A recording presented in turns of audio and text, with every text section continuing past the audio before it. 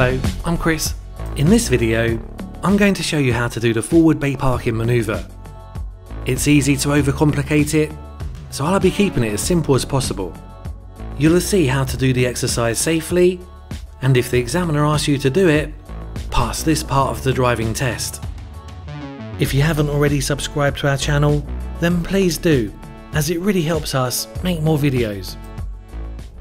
The objective is to drive forward into any bay on the left or right, finish within the lines, while looking out for other car park users.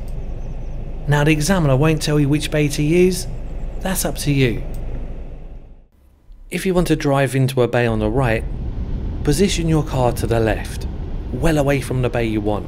That way, you'll have more space to swing in the bay and straighten up. But don't drive through the bays on the left though. To make it easier, look for an empty bay that hasn't got parked vehicles next to it. And just in case you were wondering, you can't drive through this bay and finish in this one. Now this is when I need to start steering into the bay. You can stop at this point if it helps. I've got the first line of the bay I'm aiming for looking like it goes into the car here.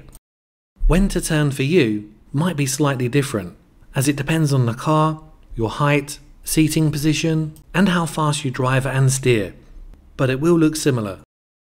When you look for your reference point, make sure you sit in your normal driving position. If you lean forward, then your reference point will look different and it won't work. This is the part that a lot of new drivers forget, and that's to observe for others going past before turning into the bay. I'll check the interior mirror, right hand mirror, and as the mirrors don't show everything, also a quick shoulder check. Signal if there's anyone nearby, and as soon as I move forward slowly, I'll steer full lock to the right, maximum steering. Once you're in the bay and nearly straight, start straightening the steering back to the left.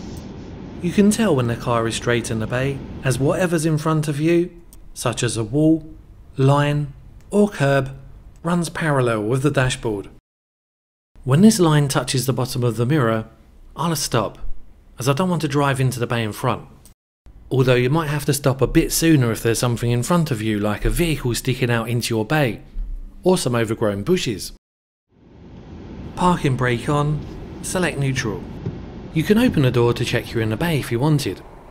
This looks okay, but if you're not in the bay, then you're allowed to reverse to readjust it back in, once you've observed, and it's safe to do so of course. If you have to correct the manoeuvre on the driving test, then it would normally be a driving fault, or a minor as they're commonly called, but at least you won't get a serious fault for parking out of the bay. Just don't forget to keep checking around for others, and stop if anyone gets near your car, but then continue if it's safe. Now the examiner will ask you to reverse out of the bay either to the left or right. It can be harder to see when reversing out of the bay, especially if there's other vehicles next to you, so be careful.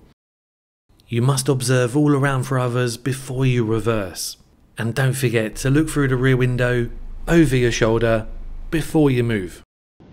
If there's vehicles next to you, then don't steer straight away, as you'll probably hit them. But if there isn't any, then you can steer immediately. Slowly start steering at this point if there's vehicles next to you. Don't forget to keep observing for others, stop if anyone gets near you, but continue if it's safe. Steering a little to the left before stopping makes it easier to move off again, as the wheels are now already pointing towards where I want to go next. Now have a quick check around to make sure it's safe, and drive on. If you want to drive into a bay on the left, then check mirrors, quick shoulder check, make sure there's no one coming, and move well over to the right if it's safe, without driving through the other bays. This makes it easier to turn into the bay, as you'll have more space to swing round and straighten the car. The reference point when to turn will look the same as when we did it to the right. The first line of the bay you want, disappearing into the car here. Again, it might look slightly different for you. Before turning, it's essential that you check the interior and left-hand mirror, plus a quick shoulder check for anyone going past you. Signal if it would benefit anyone, and turn full lock, maximum steering to the left. with the car moving very slowly to make it easier. Once you're in the bay and nearly straight, start straightening the steering back to the right. From my seating position, I'll stop when the bottom of this wall or line touches the bottom of this mirror. Don't forget, you might have to stop a bit earlier if there's an obstruction in front of you. The same as before, you're allowed to open your car door if it's safe to check you're in the bay. And if you're not, observe all around, including through the rear window, reverse, readjust, then observe all around again, drive forward, and stop. This would normally be a driving fault, but at least it's not a serious. Now the examiner tells you which way to reverse out. It's really important to observe all around before reversing to make sure it's safe, including over your shoulder, through the rear window. And that's how you do the forward bay parking manoeuvre. As usual, thanks a lot for watching. If you found it helpful at all, and I hope you did, then please don't forget to subscribe, as it really helps us make more videos. Have a look at our free Learning to Drive modules on our website. They cover all the driving test manoeuvres, and it can save you time and money. In the meantime, keep safe on the road, and bye for now.